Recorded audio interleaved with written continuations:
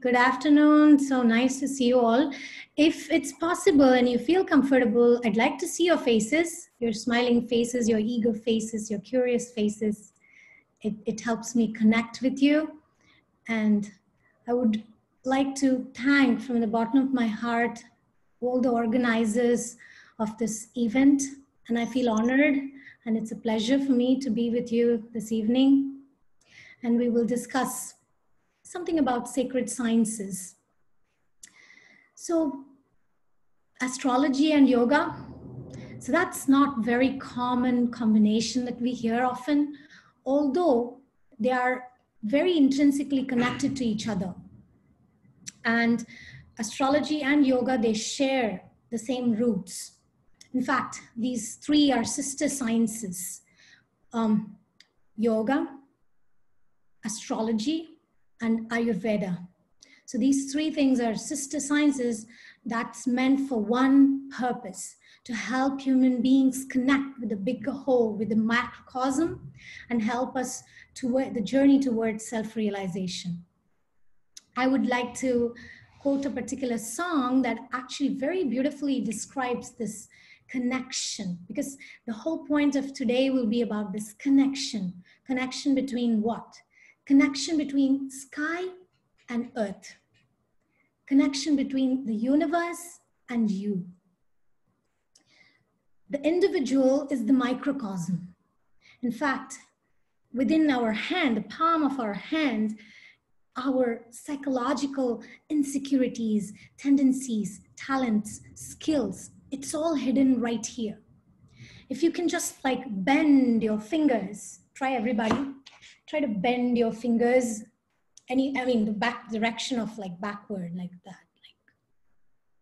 And you can actually see how flexible your mind is. It's reflected in the palms of your hand. The more it goes backwards, you can see that the mind is more flexible. And those of you who practice yoga, those of you who try to, let's say, control the flexibility of the body, you can actually find your mind becoming more flexible. And this is like a small, teeny example to show that connection, how everything around us is connected. And it's a reflection inside us. And this poem goes like this. ಯೇಸು ಕಾಯಂಗಳ ಕಳೆದು 84 ಲಕ್ಷ ಜೀವರಾಶಿಯನ್ನು ದಾಟಿ ಬಂದ ಈ ಶರೀರ ತಾನಲ್ಲ ತನ್ನದಲ್ಲ ಆಸೆ ಖರವಲ್ಲ ಮುಂದೆ ಬಾಹುದಲ್ಲ ದಾಸನಾಗು ವಿಶೇಷನಾಗು ಭವಪಾಶ ನೀಗು. This is a beautiful introduction to how all these three sister sciences can give us physical, mental, psychic, emotional, and spiritual directions. Because when we come into this material world, when we are born, we are ignorant about these connections. So these sciences were supposed to help humans to basically, like yoga. Yoga is helping us, can help us to control this wind-like mind. Our minds can travel. I mean, right now I'm traveling to Durban, but that's only a shortest distance the mind can travel. And it can travel all over the world. And within a second. So yoga is, what is yoga? Let's define yoga. Yoga means union with the divine. And that union can happen only if we can control beginning from breath, control our breath, or become aware. I don't really like the word control so much, because again, the mind doesn't like to be controlled. But I would just say to be channeled, to be transformed, optimize the mind, making the mind the best friend. I like these terms, which kind of is more compatible with the function of the mind. So it's meant to bring that mental and physical balance. And also it helps us with this restless body. Like, I don't know, especially whenever I have to give a talk, the body gets restless. The knees, the legs are shaking, and the hand is shaking. And the body. And the restlessness of the body is because of the restlessness of the mind. And then Ayurveda. Ayurvedic lifestyle, it helps us harmonize the individual in a way that we can function in an optimum level on the mental and the environmental level. So there's two, let's say the two sides of Ayurvedic principle, how it can help us. One is the internal level. It can help us to be in harmony. And the second level is to keep the environment in a more harmonious way. I mean, the COVID-19 is a perfect example of how animals are having harmony coming out into the human world, feeling some fresh breath of air. The drones are showing how the pollution is way less than before. And so many such incidents, and even just the basic exploitation of earth is reduced to a great degree. So although there's so much pain and suffering we can see through this disease, it is a warning sign. It's a wake-up call to humanity to make us take a look at our lifestyles, to take a look at what were we busy doing? Where were we running? What's the purpose of that running? Where are we trying to reach? So these Vedic sciences help us to ask ourselves these questions. Is it worth what I'm doing? Am I spending my lifetime in a worthwhile way? And sometimes, not sometimes, oftentimes, it's very easy to kind of drift away with the world's passion and illusion and delusion. That's actually what Patanjali speaks about in the Yoga Sutras. If you can avoid pain, why take it up voluntarily, he says in Patanjali Yoga Sutras.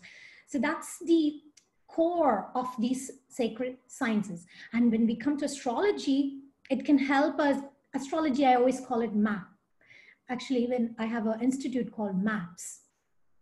Because astrology is like a map. It tells us where we are and where we want to go and the cost, the price that it takes to get to where we want. So astrology is like a map that reveals our tendencies that's got us into the situation. And naturally, the mindset that we created the problem cannot solve the problem. So the whole point of Vedic astrology is to help us change that tendency, transform that tendency. Okay, that's point number one.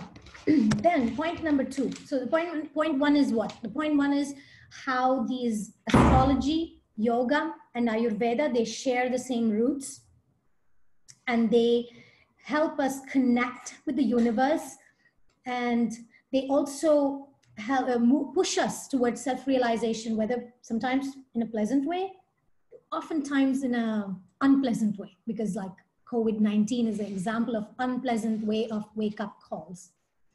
Then in the same poetry, it explains, Asha klesha dosha vemba dhiyolu mulugi yamana pashakwalagagade nirdoshiyagu santoshiyagu.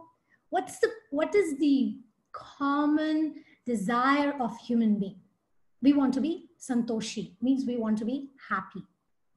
But we look for happiness in all the wrong places. And it says when we place the desire in the wrong place, when we place our desires in the wrong place, exactly. When we place the direction of the desires going in the wrong place, instead of giving us happiness, it ends up giving us pain. So pain is not essentially a bad thing.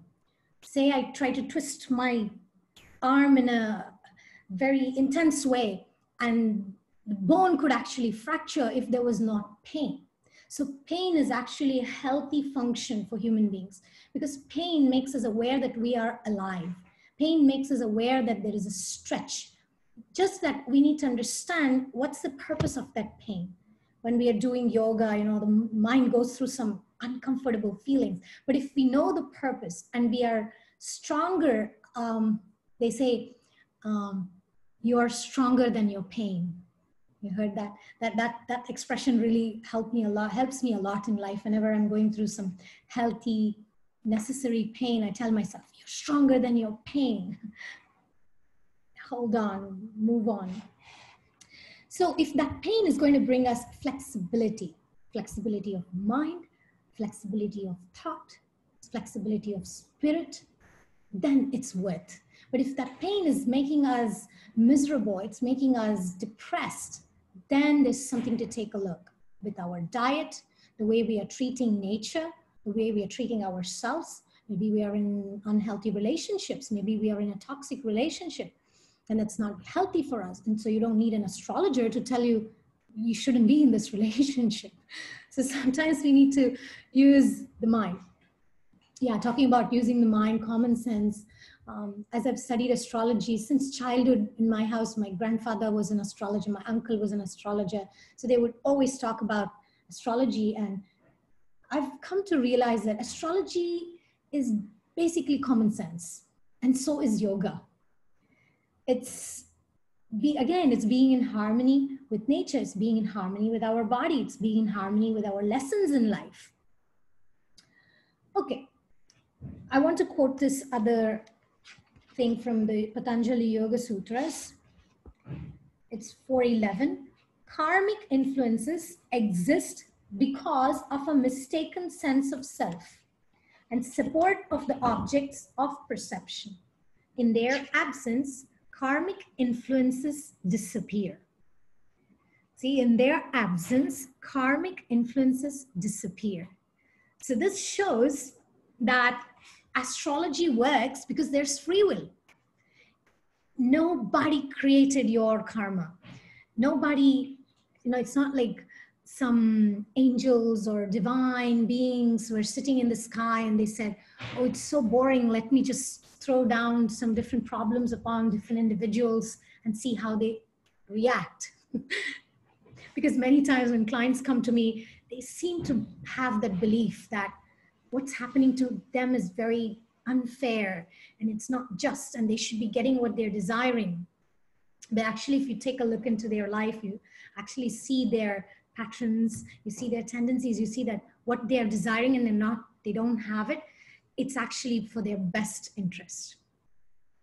Because if we had what we think we need, then we are going to make our lives more complicated, more miserable. So the planets, they are helping us to grow towards each planet, okay? There are 9 planets in Vedic astrology. So each planet brings a lesson to all of us. This is a common thing. So sun, I'm going to speak about sun and moon relation in regards to yoga soon after this. So sun is that planet which helps us to connect with our sense of identity, the deeper sense of identity. It's not about what you're doing, it's about who are you. That's core about sun. Moon, it gives us that emotional clarity, mental strength, emotional stability to represent that identity that we have within the world outside. Then comes the most jovial, friendly planet, Mercury. So Mercury is that planet who wants to communicate everything. Everything it knows, everything it doesn't know, everything it wants to know, it wants to communicate whatever is the process going on for us. Then after Mercury is communicating, Venus is the planet which forms desires. Venus says, I want this, I like her, I like him, I want this, I want that. So Venus is that planet. So when we have our Venus well situated, we know how to make good choices, essentially. So when our Venus is a little disturbed, we make the wrong choices, and then it takes us a very hard, long route to learn our lessons. This is not the type of a boy for you. This is not the type of the girl for you. So the universe has its way to show us the right direction, the right person for us, and more than the right person. Please, my dear friends, remember, it's not about finding the right person. It's about being the right person. Because if we are in the right consciousness, then we attract the right individuals into our lives. That's the Venus aspect.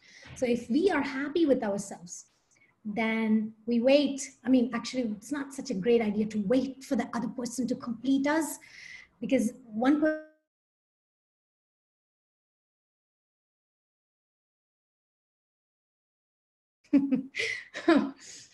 so it's better to feel complete first, then we will make better decisions. After Venus is Mars. Mars acts on that desire. Mars is like, I want this and I'm going to fight for it. So if we have a good placement of Mars, we pick the right fights. If you've got a problem in picking the wrong fights, there's something to do with Mars energy. And Nrsingadev is the Lord of Mars. And anyway, this is like a detail. You can, later on, I will share my website where I've written some articles and books about it. You can study more about the planets. So Mars says, I want this and I'm going to get it and I'm going to fight for this. Then comes Jupiter, and Jupiter is the planet of justice. Jupiter is the planet of Dharma. So Jupiter makes us realize that we have to follow rules if we want something. So Jupiter says, this is the good you need to do, and then you can reap the good. So Jupiter sets all the clear boundaries. Then comes my favorite planet, Saturn. Saturn comes and says, wait a minute, guys. What are you deciding? What are you fighting for? What are you trying to draw boundaries about? Game over. You know, it's like the mom who comes to the playground and tells the kids, game over, castle destroyed, come home, do your homework. That's Saturn. So Saturn is that planet of reality. I wrote a book called Are You Ready for Saturn? Because I had so many clients who were afraid of Saturn. So I wrote this novel. This is my first novel. It's like in a story format. It's about a girl who's going to enter her Saturn period and she's freaking out. She's so scared and she meets an astrologer who tells her the greatness of Saturn. You know that Saturn is actually called the planet of greatness? We only need to have a little bit of greatness to recognize him. Because if we become afraid of pain, because Saturn is the planet of pain, if we become afraid of pain and imagine we say, I don't want to experience pain. You know, just this morning I was cooking in the kitchen and I had a little burn. Imagine I didn't feel pain. That burn could have destroyed my whole body. Because of the fact that it hurts me a bit, I take my hands off and I don't do it anymore. So the same thing in our life. When we mess up, Saturn is there to save us. It helps us to not get entangled even more. Trying to do a yoga posture that we get completely entangled, that we cannot untangle ourselves, is not so nice. So Saturn is that planet of reality. Okay, so these are the 7 planets which have these different roles of identity, emotions, communication, desire. So we are in this waves of planetary influences. See, traditionally the yogis, they were so in touch with themselves. They were so self-realized, and therefore they would be doing meditation all day.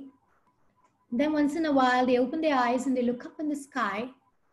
And because of the knowledge and that sense control and that self-realization they had, they would look up in the sky and they would actually see how those planetary alignments were reflecting on our minds, on our lives. Most of the things that we feel difficult is only a reaction of the mind. It's not actually what's happening. In fact, you put 3 people in the same exact situation. One person reacts with happiness, another with joy, another with fear. Same exact situation. Like say rain. You push somebody out in rain. By the way, it's raining here in Mayapur. So when it's raining, this morning I was telling my husband, I want to get drenched in the rain. So that's like the mind's mood, right? Somebody else may say, oh my God, it's raining, and become very scared and run away. I've done that too. So we also don't have the same, right? We're not always happy about the rain. We also have happiness, depression, anger, fear, all this. So the point of these sacred sciences is to become aware of these emotions and to harmonize with them, not suppress them. Nowhere in the Yoga Sutra, nowhere in Vedic astrology, nowhere in the Shastras like Bhagavad Gita, it is recommended to suppress. Everywhere it's recommended to process it, to deal with it, to take a look at it. That's the point of yoga. That's the point of taking a look at our mind. That's the point of introspection. So how can we change? Like we can change our mind and our body by doing yoga practices, by meditation, by changing our tendencies, patterns. And one key word is responsibility. Responsibility is also a Saturn thing. So responsibility can be accepted for what we are, our tendencies. Then those karmic habits can be erased. So Vedic astrology, yoga recommends these two things: taking responsibility for our decisions, for our action, for our growth, and then meditation, introspection. Okay, let's see, what's the next point I wanted to share? Yeah. Prana, Udana, Apana, Samana, Ananda Bharati Ramana, Ananda Bharati Ramana. Nine Sharvadi Tirvanartya Haranige Jnanadana Pali Pavarenya, Jnanadana Pali Pavarenya. ನಾನು ನಿರುತ್ತದಲ್ಲಿ ಏನೇನೆಸಗಿದೆ ಮಾನಸಾದಿ ಕರ್ಮ ನಿನಗೊಪ್ಪಿಸಿದೆನು. ಪ್ರಾಣನಾಥ ಸಿರಿ ವಿಜಯ ವಿಠಲನ, ಪ್ರಾಣನಾಥ ಸಿರಿ ವಿಜಯ ವಿಠಲನ, ಪ್ರಾಣನಾಥ ಸಿರಿ ವಿಜಯ ವಿಠಲನ ಕಾಣಿಸಿಕೊಡುವುದು ಭಾನು ಪ್ರಕಾಶ. So this is an exercise I want to do with all of you.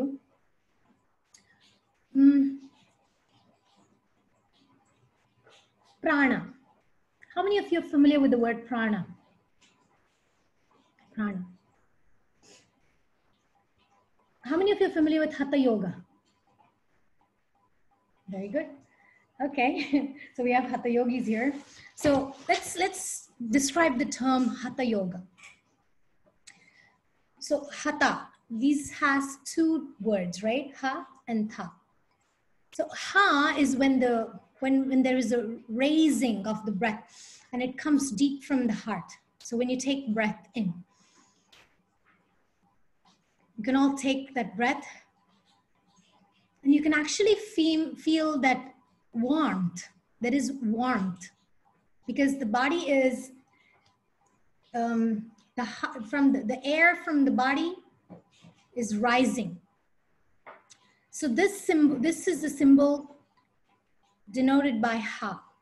And this is actually connected to sun, planet sun and the Ha, because it's warmth and it's connected with sun. And then Tha. Tha is actually the breath. Actually, breath taken is Apana. Hatha. Prana is the Ha, which is the sun. And the breath taken is Apana, which is the moon. So the breath taken is moon.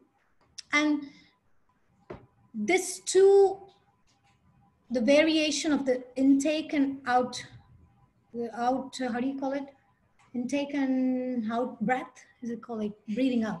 Yeah, so these two, when they synchronize, there are so many esoteric meanings about this, but essentially this is the way that we can balance the masculine and the feminine energies, you can say, because sun represents masculine and moon represents feminine. And there is also, in the yoga system, it is described how many times we focus more on when we breathe in, we usually say, hold the breath. How long can you hold it? And we count 1, 2, 3, 4, 5, 6, 7, 8, 9, 10. And we try to do it in a very kind of a passionate manner. And then we competition, how long is the other person keeping the breath? So actually, it is said that it's so powerful. When we breathe in, when we hold that breath, that position, when we are holding that breath, it seems is the closest that the soul, the living entity, can get to the divine. Because it is said that the divine is called Paramatma in Vedic texts. So Paramatma is situated in our heart, in everyone's heart. But it's like he's the closest to us, but if our consciousness is off, he is the most distant from anyone. So when we are not connected with Paramatma, means the Lord in our heart, we try to look for intimacy with people outside. We constantly look for partners to make us feel intimate, to make us feel comfortable, to make us feel that coziness, because we are not connected. So whenever we take in that breath and hold it, that is the most powerful moment that we are so close in touch with the Lord. And so we can actually derive that energy, that inspiration.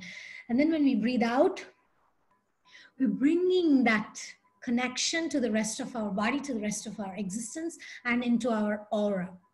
There is a aura that is, and the aura, before it gets into the external aura, it gets into our chakras. So that's what is, in simple terms, you can say a kind of enlightenment. Most people don't really want enlightenment. Most people just want to get by. So if you want to just get by, then what yoga means, what astrology means is a completely different thing. Or you go to an astrologer, you show their hand, they see your chart, this is going to happen, you're going to meet this person at this time, you're going to get married, you're going to have 2 kids, you're going to work in this job. That's like get by type of help that we can get from sacred sciences. But if you want enlightenment, you want the best, right? We want the best, then it has, there's so much more beauty, even in pain, especially in pain. Yeah. Okay, so I want to summarize this quickly, and then we can take some questions and do some interactive stuff. The core of the yogas, there are different kinds of yogas. There is, the core of all these yogas is bhakti yoga, because bhakti yoga is that divine connection with the Lord, and that devotion, that reestablishment of that connection with the Lord is actually the heart of all the yoga system. From there comes everything else. So everything else is only like you can say it's a byproduct of bhakti yoga. However, by engaging our mind in the right way, by engaging our senses in the right way, we can help that bhakti, that seed of devotion which is inside our heart, inside our breath. There is a deity, how you say, divine entity who rules over the breath. There are thousands and thousands of deities, divine beings who rule different parts of our body. Ashwini Devatas, they actually rule our hands. And there are so many deities, okay, so many divine beings who actually are in control. So there is a particular Mukhya Prana. He's actually like, you can say Hanuman, like the energy of Hanuman. So every breath we are taking and every breath we are releasing, that particular divine being is active within us. And he's always trying to help us to reorient our mind, our heart, and our consciousness in the right direction. So it's up to us how much we want to receive that divine energy. Oh yeah, there is this, yeah, I wanted to mention about the control aspect. See, we cannot control the sun, moon, and we cannot change our chart. And many people tell me, oh, I wish I had my moon just one house away, just the next house, I would be happier in life. It doesn't work like that. You see, it doesn't work like that. It's exactly where it needs to be for our growth, for our development. Because it's like going to a doctor, you just say, oh, I just wish that, when the test was going on, I just wish my heartbeat was a little, 2-3 inches better, than the doctor wouldn't have given me this medicine. But you needed that medicine. Who are you trying to prove that you don't need the remedy, right? Okay, so the conclusion, there is that connection aspect we can see in everything in our life. With our body, we can sanctify our body. Like, for example, in Bhakti Yoga, we recommend marking our body with like divine clay that actually on different chakras of our body, which activates those chakras, which purifies those chakras. So we are giving that Bhakti message, telling our chakras, please only receive good energy. Like you can see me, I have it here also. So I'm telling this particular chakra of my body, please, it's a psychological message. Please only take in good thoughts, only good messages. And please create a shield so that I do not receive negative energy. So similarly for every chakra, and let me only allow good relationships, good vibes, and let me keep distance from negative relationships, and so on. Then we can also sanctify our food. We can actually become vegans or vegetarians and become conscious of the environment. And we can also offer that food. Again, with our mind, we can actually ask forgiveness for all the bugs and entities and all the creatures that were harmed in the process, because even just plucking a salad leaf, it may look very harmless, but there is a lot of bugs that have been damaged, and the, you know, there is so much, if we want to go in that direction, there is so much information in terms of how other entities are harmed in the process of us getting food, and what to speak of eating animals. It has very severe consequences. And then for the mind, we chant the holy names, because if you just tell the mind, don't think of anything, especially don't think of negative things. It's like saying, don't think of a white elephant. Don't think of a white elephant. What does the mind think? All the problems that we have, right? The white elephant. So instead we put the mind in the right direction, and we think of the divine. We take the shelter of the holy name. The holy names is, maybe we have some kirtan seminars. I saw we have some nice topics about what's the effect of this holy name. That again brings us into that connection, especially the Hare Krishna Maha Mantra. We recommend that highly, because this is Hare and Krishna. This is sun and moon energies, which actually combine together to give us that activation of that balance of spiritual energies. And we remain with good association, like all of you here today. So I'm open to hear comments from you, questions, any realizations you have.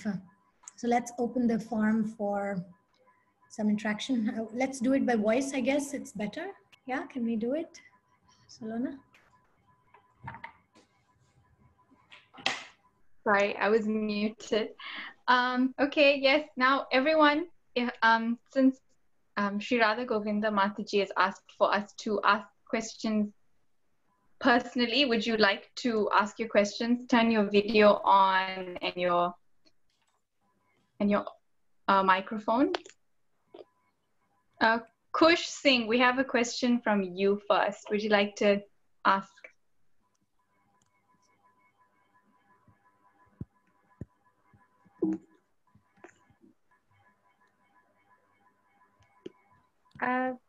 Okay. Hi Krishna. Hare Krishna Mataji. Hi, Bo, Kush. Yes. Well, actually, I had two questions. The first question was, is there a difference between? I'm surprised. I thought Kush more.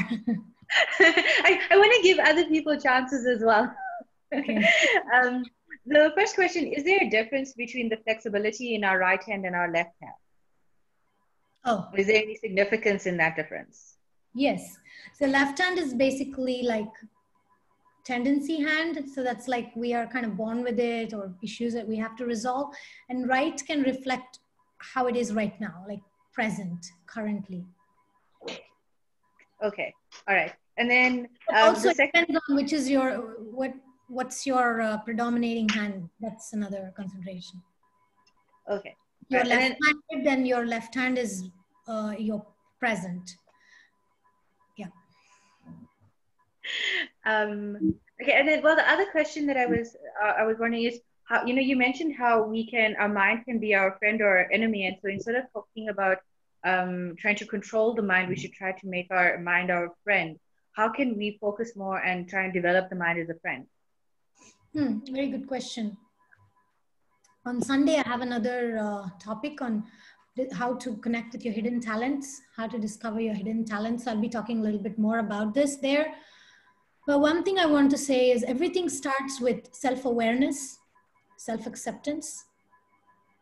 And one of the biggest enemy is when we try to fight the friends, so to say, like there are certain, like Saturn, okay, let's say Saturn. Saturn basically represents all the difficulties we have in our life. That guy or girl that broke up with us, that relationship that we wanted so badly but did not work, that particular college that we wanted to go but we got rejected, And I mean, I guess you know better the details of your own life in terms of, you know, planetary, I mean, in terms of your timing, when you wanted something and you didn't get and you got it. So basically Saturn represents all those disappointments. And interestingly, you know, there's the cycle every 2.5 years, Saturn moves. So whenever we don't get something in the particular time, we don't immediately realize. But way, many years later, we look back and say, thank God I didn't get that thing that I wanted so badly. You know, thank God, you know, that relationship would have been terrible for me. That college would have been the worst for me, and so on. So we realize only many years later that what we did not get was for the best interest. And as an astrologer, like, it's so hard to convince people about this, because I'm seeing the person really like freaking out and being so depressed. And I'm like, oh God, years down the line, you're going to be so grateful for this. I don't know how to convince you about it, because you can see through the influences. Whereas when Saturn gives us something, sometimes it gives us certain friendships, certain college that we maybe in the beginning didn't like it so much, but at the moment of deathbed situation, we look back and say, wow, I got that particular thing. I didn't like it so much in the beginning, but it saved me. So those are all the gifts that we get. So my one sentence answer is accept life as it comes. My grandfather used to always say this: accept life as it comes. Don't run after things. Don't get desperate. Things will come when it's the right time. Don't become depressed when things are taken away from you, because it's the best thing that could happen. Okay, thank you. Thank you so much for those questions. The next question is from Mark Naidu. Would you like to ask in person? Yeah, actually, we're kind of giving importance to those who speak, because I didn't even looking at any other questions. Ryan Mark, where is she? Mark, are you here?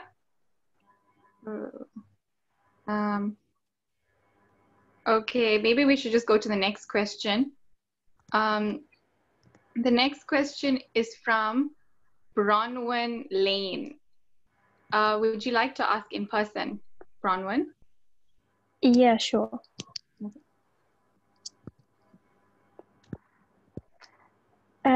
So my question would be, so earlier you spoke about becoming aware of emotions and processing emotions.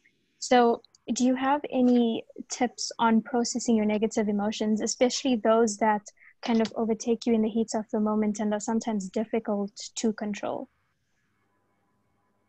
You want a one-word answer? If it's that simple. Okay. Journaling. See, most of the times we don't know what we're feeling. When you said negative emotions, the image that comes to my mind is like an atom bomb. You know, this bomb, which is like, that's how it looks. It's like entangled. You can't see what's going on. If you consider each of my finger like a particular wire, it's all like entangled like this. So we call that negative emotion. But when you actually take those wires and just one by one by one, that's how you diffuse an atom bomb, by the way. So you do it one by one. You don't deal with it as the whole thing, because when we try to deal with it as a whole thing, it appears insurmountable. And there's no insurmountable problem that the planets or the universe or the divine sends our way if we're not capable of handling. It's just that, you know what really helps? Another one-word answer: pranayama. Actually, I'd like to, before we go away, you know, in the end, after the questions, I want that all of us do this balancing of the sun and the moon, the two sides of the brain, the rational and the emotional, so we can actually balance these two sides by breathing. Pranayama personally has helped me a lot to ground myself and to see things as they are and not as my mind wants to paint that picture of I am a victim, and or you can have different sorts of we call it psychological insecurities. So when we have these different psychological insecurities, we think I'm not good enough. That's a big one. It's a huge one. That's our biggest psychological insecurity. And therefore we think, oh, all these negative things. And then another thing is we feel, oh, I'm a victim. People did this to me. Nobody did this to us. We did it to ourselves. See the responsibility aspect. So journaling, breathing, and accepting. Journaling, breathing, accepting. 3 ings. I should write it down because I need to, that's my journal. Okay.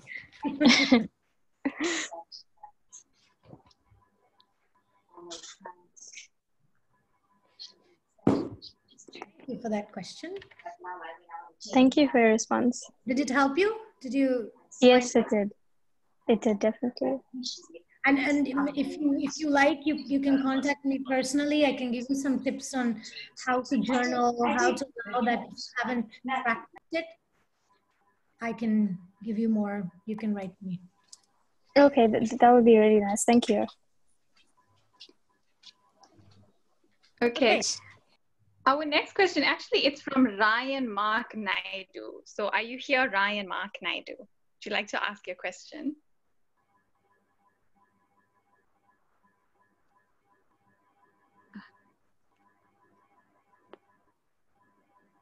He prefers to be very quiet. I guess that's one of the remedies he's following. Maybe some astrologer told him not to speak much. It wasn't me. Let me just ask a question. He's asked, how can one's planets in the birth charts be empowered? Does chanting the Maha Mantra empower these planets? Do gemstones work? I mean, there are many ways.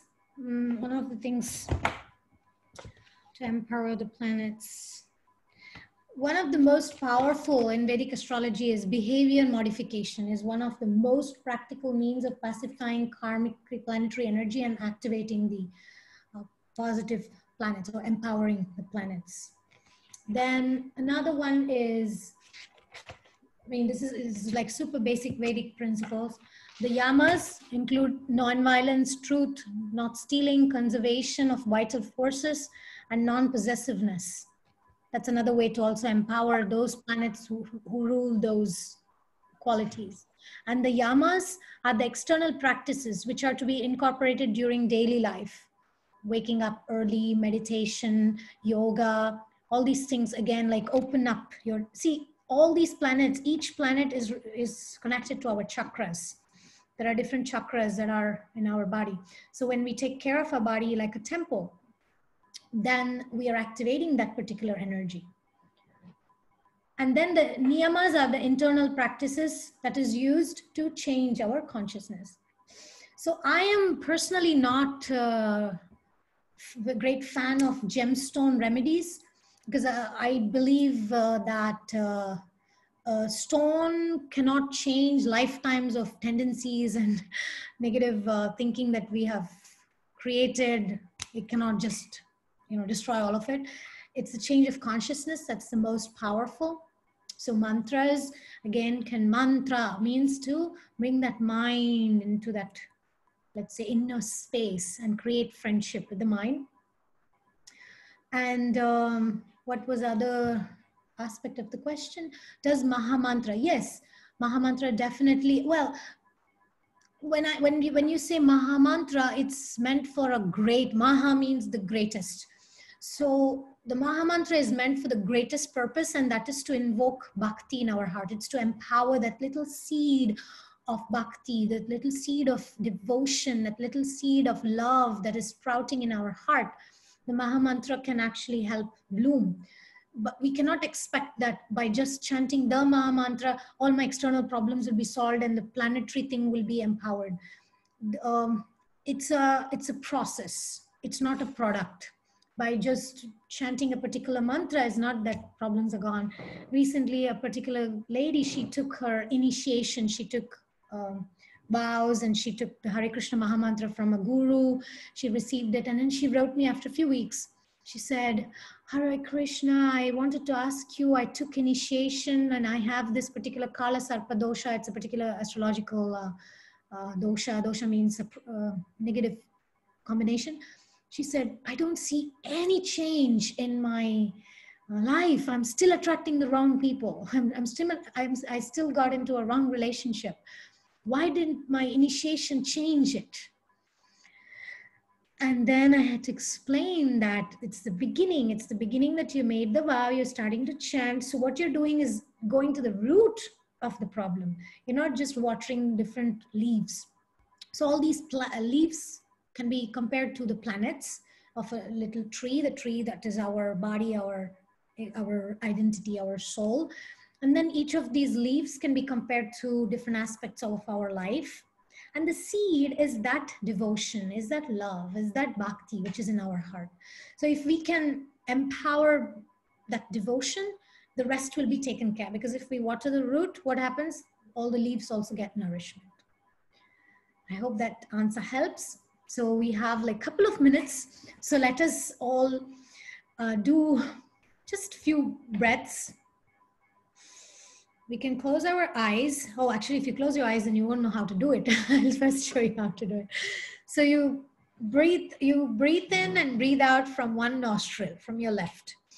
So you close your right nostril, sit straight, because whenever you do yoga, whenever you do any meditation, when you sit straight, this you see the Ida and the Pingala and the, the Kundalini, all that energy has to flow. So you sit in a straight position.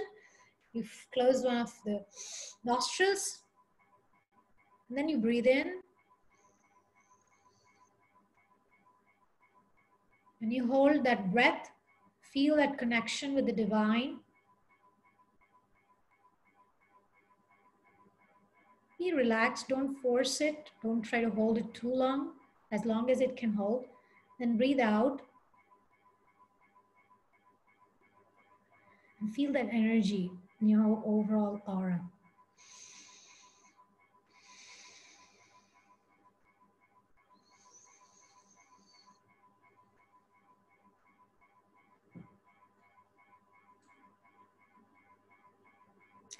Then you can close your left nostril, breathe through your right nostril.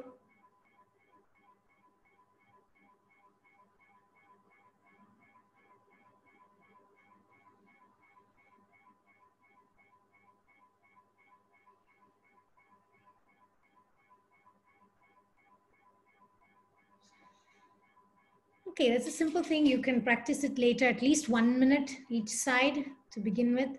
Then you do breathe in with your left nostril, close it, breathe out with your right nostril.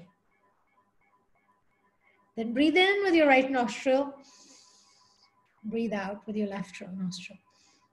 It's called Anuloma Viloma. I'll type it here. Anuloma Viloma, you can actually Google it. You can get more ideas on how to do it. And then you will have your mind completely under your control. And then you can get your mind to do anything you want. So thank you so much for being here today with me. It was a lot of fun. I hope you had fun too. I hope you'll have fun for the rest of the retreat seminars, sitting at your home and at the comfort of your home and gaining knowledge. Salona, you're muted. We have 2 more questions. I don't know if you have time, or are you out of time? I'm okay. I just don't want to go over time. That's all. So I'm okay to continue. Okay. So we have a question from Sananda. How to overcome laziness, and is our laziness dependent on some planet? Well, it's not dependent on any planet. It's dependent on you. It's just that the planets are a reflection. It's like if I look into the mirror and it looks weird, it's not the fault of the mirror. It's just that I've done something wrong to my face, and therefore the mirror is only reflecting.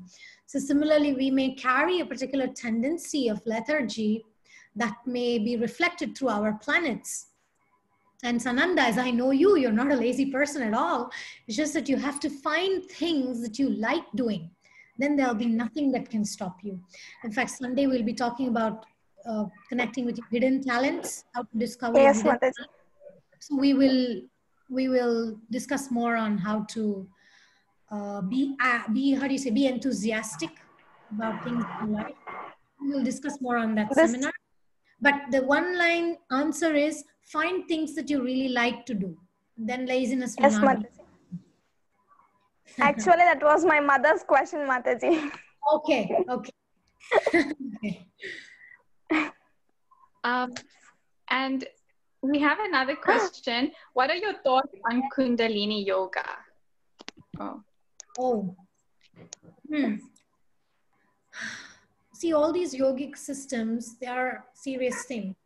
These were practiced by self-controlled yogis, self-realized rishis who were very elevated in their levels of consciousness and their levels of motivation for why they wanted to do this. And their purpose was to benefit the world through these siddhis, so through these powers. There are many researches that you can actually, I don't recommend Googling too much because you'll find all kinds of horrific stuff. But there is a place in Germany, for example, they found an asylum, and a lot of people there were those people who tried to awaken their Kundalini. And then that burnt their system, they burnt their chakras in such a bad way that they became psychologically disturbed. So this is to say that any of these practices needs to be done in a proper setting, and there is a time and place for practicing certain kinds of yogic systems. And there is in the Brahmanda Purana, there is the verse that says in Kali Yuga, Harer Nama eva kevalam kalau nastyaiva gatiranyata. Whenever when you want to emphasize something, you say it repeatedly. So this is three times this Vedic text is saying, in this age of Kali means this age of quarrel and hypocrisy, no other yogic system actually gives you the desired result except one process. And what is that? It's to chant the holy names, and to chant the holy names of the Lord. By doing that, again, you see what happens is that bhakti, that love in the heart sprouts. So you don't have to sit and water every leaf and then burn your whole Kundalini system. So I personally, I'm very cautious about these things because these things are misused to a great degree. Even astrology is misused to a great degree. People use it for predictions and people use it for getting what they want, and it's not the purpose. The purpose is self-realization. The purpose is to understand who we are and to surrender to that divine, to surrender to the plan of the universe, to learn our lessons, to grow as individuals, to get along with people that we find it difficult to get along with.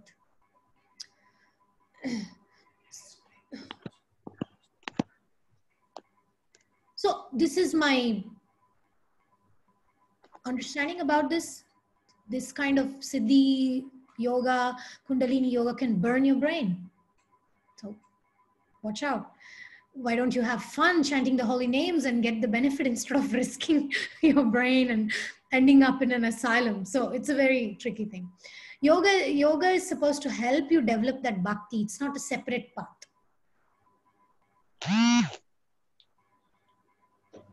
I mean, it's like, right? I'm going to give a very kind of gross example here, but I think it really fits here. Because according to the Vedic text, it is said that all these other systems, they are dependent on bhakti. Because bhakti is the heart. It's like, imagine you're in a relationship with another person of your age. And you have their presence, you have their bodies with you, you have their mind with you, but you don't have their heart with you. Like imagine that person doesn't love you. The person doesn't really, you don't really feel connected with in that soul level, you know, that expression soulmate. So you don't really feel that, but you have that person's body. Okay, how much can you enjoy that body? How much can you just sit around and watch movies? It's not going to give any pleasure, right? So similarly, you can, if you take all the yoga sutras and all the yoga system, so the heart of it is that devotion to the Supreme Lord. Thank Him for creating this universe. Thank Him for making us who we are. Thank Him for all the lessons. And chant, glorify Him, sing, you know, eat wonderful, healthy food, nourish yourself, and be grateful for that food. So that's the process of bhakti. But all these other yoga systems without bhakti is like having the body of the person, but not having the heart of the person, even in the best circumstances, which is actually not possible in this age of quarrel and hypocrisy. So that's actually the truth of the matter. So if we want to practice yoga, it should be under proper guidance, proper yoga teacher who has proper motivation. What's their goal? What's the purpose? Why do we want to awaken the Kundalini? Because we want to control everybody. Yeah, somebody, oh yeah. Anna Loanna is saying it's called Kundalini syndrome. Yeah, that's a Kundalini syndrome is the consequence of people who are trying to awaken the Kundalini when they're not ready. So it's not for everyone. It's only for the yogis who sit in the Himalayas for a decade and do meditation and they have no desires left anymore.